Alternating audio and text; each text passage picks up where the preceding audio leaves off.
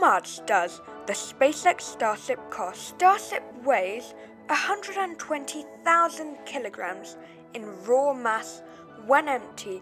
Each Raptor engine weighs 1,500 kilograms, and there are 3, so the net weight of the stainless steel is 392,700 kilograms. At a cost per kilogram of $3.40, the stainless steel costs $1,335,180. The 3 Raptors on Starship each cost $250,000, so combined you have a cost of $750,000.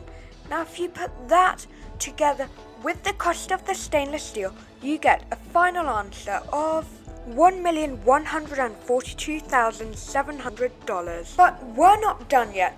We have not included the price of the workers, both the designers and construction workers, the land which they make Starship on, the transport costs to transport and ship the components, the fuel, and the cost of the construction site.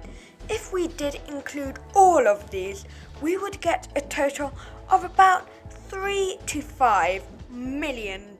Now this might seem like a lot, but for SpaceX and the aerospace industry, $5 million isn't much. Let me explain.